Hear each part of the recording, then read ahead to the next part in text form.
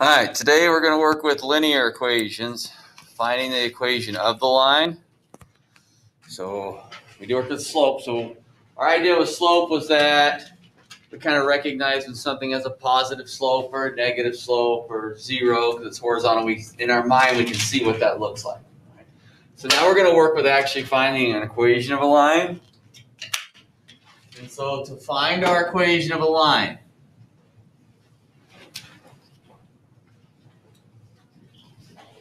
we're going to use point slope form.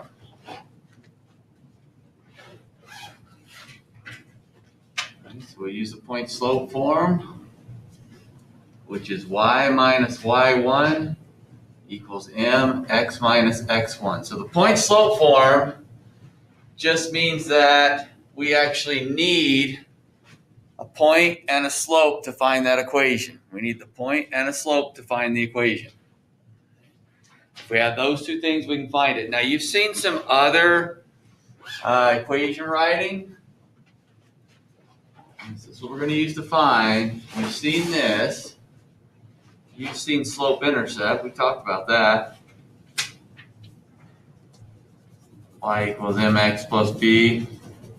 And you've even seen what we call a standard form in the past, which would be ax plus by equals c. And the standard form was just where x and y were on the same side. Okay, sometimes we saw things solved for y. Sometimes we saw them with x and y on the same side. It really doesn't matter. There's different forms. Okay? Sometimes I'm going to be asked to write an answer in slope-intercept. Sometimes I'm going to be asked to write an answer in standard form. But no matter what, I'm going to start with the point slope form. That's how I'm going to find the equation of the line. Every single time. Which means I need a point and a slope.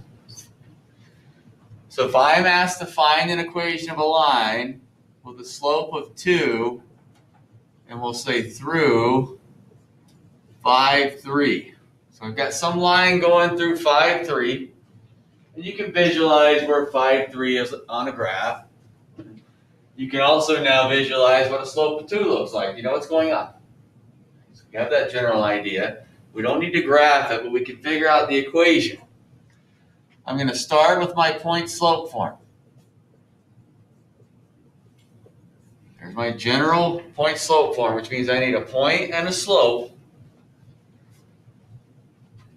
I'm going to have y minus 3. There's my y1, my y value. 2, there's my slope. And then 5 is my x value, x minus 5. So I need to get my x value, my y value, x1, y1 is the point. Similar to when you were finding the slope. I've got a slope of 2. Now that's actually a linear equation. There is nothing wrong with that answer. What we do have to be able to do is work with some different forms. So if I'm asked to write an answer in slope-intercept, this is good. We've got our equation. If I distribute the 2, 2x minus 10. And then y would be 2x minus 7 when I add 3 to both sides. There's a y-intercept form. I want to stress that either one of those forms are correct. Just depends on what the directions are asking you for.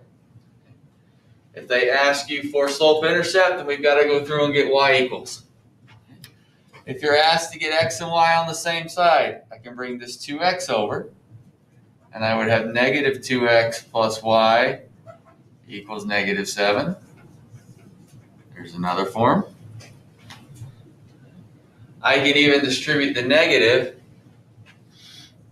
2x minus y equals 7. Any of those forms are correct. The simplified form depends on what you're asked for. So if I'm asked to write something in slope-intercept, of course I'm going to get y equals, but if I'm not asked to do any particular form, I'm probably going to stick with that guy. And just leave it. There's nothing wrong with that. Okay? But what I do need to realize is, let's say I'm checking an answer key for my work, whether it's back of the book or an answer key you're given, and you've got this. and you look at the answer key and it's got this one.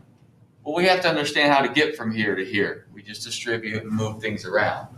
Nice thing is that's not new. So we're sticking with that point slope form. Let's say m is -5. We're going to go through -1, 2. So once again, I'm going to start right with my point slope form. I'm going to get that just kind of ingrained in my mind. I need y minus y1, m, x minus x1. So I'm going to start with y minus 2, -5, x plus 1. Now, on that right side, why did it change to x plus 1? What do you think? Yeah. Double negative, yeah. I have minus and negative, so we've got to watch our signs. If it's minus a -1, that's plus 1. So we take care of our signs. So there's that point slope form. Let's look at some others. I would distribute the -5. So y minus 2, -5x minus 5. We know our distributive property. Move my 2 over. Y is -5x minus 3. There's that slope-intercept form. And again, a lot of it's just getting comfortable with the different forms. I can bring the 5x over. 5x plus y is -3. Any of the forms are correct. We just want to be comfortable no matter what. No matter what you're asked for, here's how I'm starting every time. Right with that point slope. Oh, what if we did something like this? What if I said through, let's go -2, -3, and 4, 0. So the previous two problems, I gave you a slope and a point. Now all of a sudden you're given 2 points. For me to find an equation of a line, I'm still going to start with this point slope form. But that point slope form tells me I need both a point and a slope. I don't have a slope. How do we come up with the slope though? If you know 2 points, how do you get the slope? Don't overthink it. You just did the homework on it. What was your slope formula from last time? Changing y over changing x. There you go, changing y over changing x. Your old slope formula. So I know 2 points. I can calculate the slope there. So the difference is I was given slope here and here. Well, if I'm not given the slope, I'll go find it. Need slope. So I'm going to say 0 minus -3 over 4 minus -2. So I did that change in y over change in x. That's not new to us. We're just having to bring something in that we did before. Let's see. So this would give me then 3, 6, which is 1/2. So there's my slope.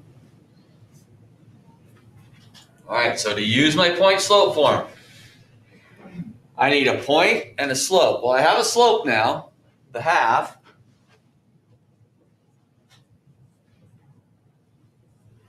Now I need to use a point. I actually have 2 points on the line. I have -2, -3, and 4, 0.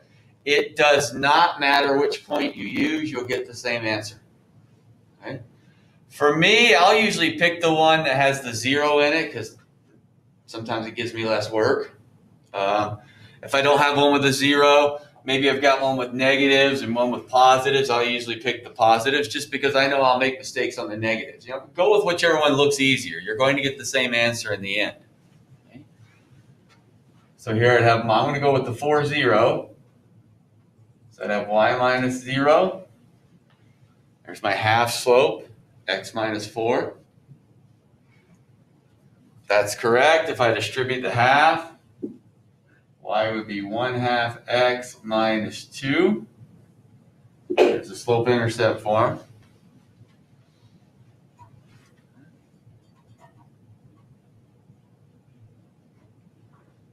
I could bring the 1/2 x over if I wanted x on one side. I could do some different things there.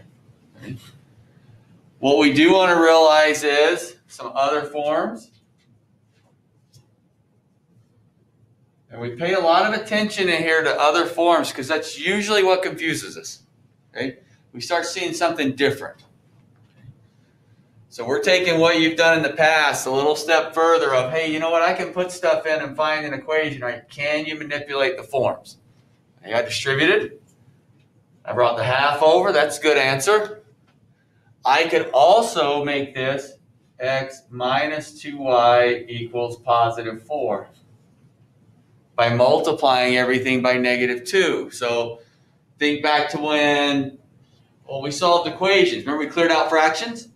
You can multiply everything by the common denominator. It gets rid of the fractions. Same thing's happening on an equation. If I multiply everything by negative 2, I get a positive x, a negative 2y, and a negative 2 times negative 2 is positive 4. So again, it's that comfort level working with the different forms. That's bringing back some things we've done before. Last class, we did slope.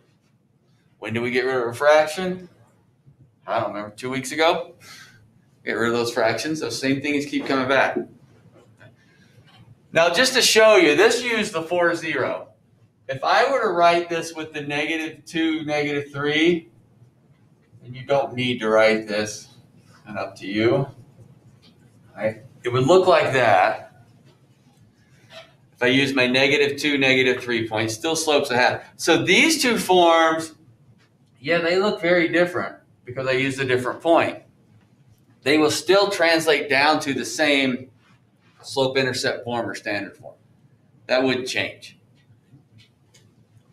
So if I distribute this, y plus 3 is 1/2 x plus 1. Move my 2 over. Move my 3 over. I'll get negative 2 and we're back to the same thing. So the point slope form will look a little different, but not when you work it down to those other forms. They'll end up being the same when things are simplified. It does not matter which point you use. Again, go with that easiest point. Is that looking okay with everybody? Okay. Let's go.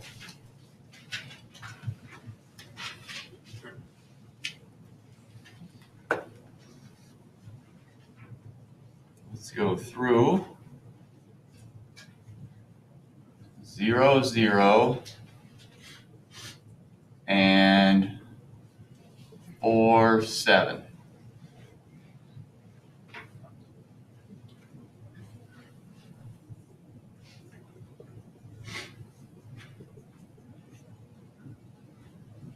Got 2 points. I'm back to needing to calculate the slope. Right over here. I need my slope. So m would be 7 minus 0 over 4 minus 0. So 7/4. Fractional slope, that's fine. Now, which point would be easiest to use for you? 0, 0 or 4, 7? 0, 0. I don't do much work with zeros, right? Not too bad there. Set up y minus 0, 7/4, x minus 0. I mean, that's my setup. I know the zeros aren't going to change anything, but I'm still going through to that point slope form. So I would have y equals 7/4 x.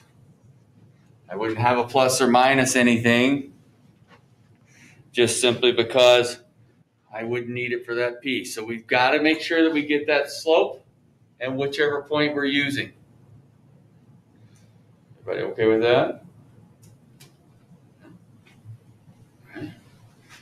Okay, let's get to your assignment then.